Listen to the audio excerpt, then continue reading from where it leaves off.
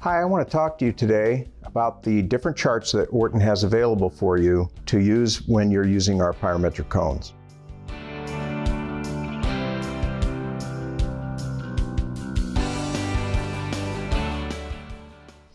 We have cones that come from temperatures as low as 590 degrees, which is cone 022, up to 2015 degrees, cone number 42. And we've compiled all this information into charts, and one of them is very detailed and quite lengthy, and this would be very confusing if we got into showing you all of them. So what we have done is we simplified it and shortened it, and we have come up with this more condensed chart that we're going to be talking about today. So now the charts we're talking about are available on our website in the resources section, and you can find this chart, which is encompassing both the Fahrenheit and Celsius scales. But if you only work in degrees Fahrenheit or Celsius, you can find a more condensed version of this same chart in a printable form.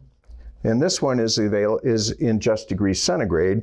So you see it's not as cumbersome and doesn't have as much detail, but it only covers the temperatures that you're working within.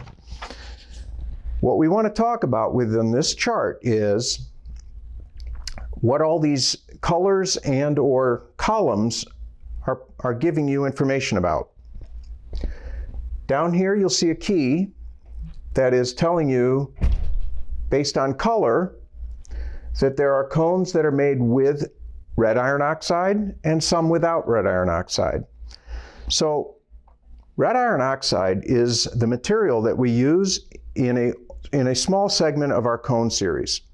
They fall between cone numbers 010 and cone number 3. Those cones have this red iron oxide material, and it makes these cones take on the appearance of like a red brick. So it has those red brick color. They can be problematic in kilns that are fired in a reducing atmosphere. Something like a gas kiln, where you are adjusting the gas-air ratio to more reducing than oxidizing. Iron oxide in that type of situation will reduce and cause the cones not to perform properly. So we have come up with a second series of cones just for that segment of cones from 010 to cone 3, and we call them our iron-free series. And you can find that data just to the right of the original series.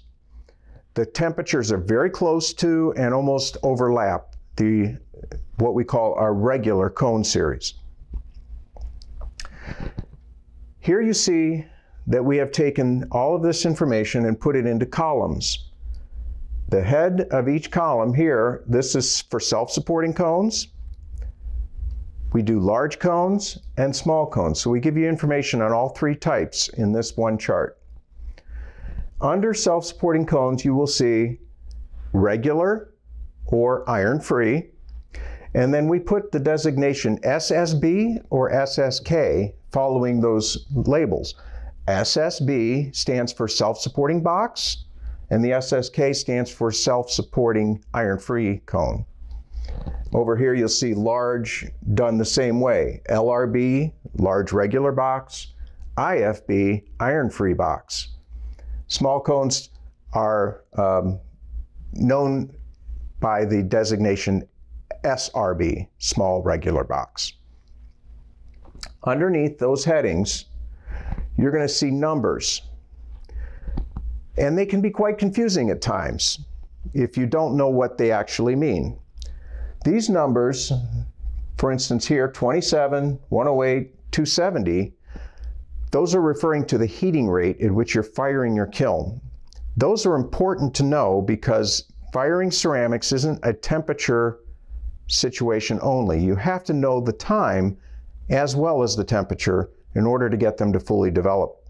And cones respond just like your ceramics do. They need the time and the temperature component to when the cone will bend over. Most of electronic fired kilns nowadays that operate with a cone fire mode fire the final segment of the firing on a medium rate, or the 108 degrees cycle, which you find in the center column. Over here, underneath, on the far left side, you'll see the lowest temperature cone listed, 022, and they go down by number, 021, 020, all the way down to 01. Note that the 0 is important in these. It designates that these are temperatures below cone number 1, and the temperatures are increasing as the number seems to be increasing.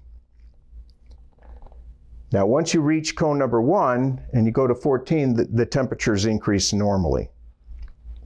So if you're firing to cone 06, note that that is much different than cone 6.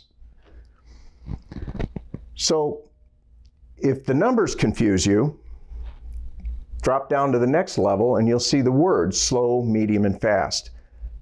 You can use that instead. I fire on a fast rate.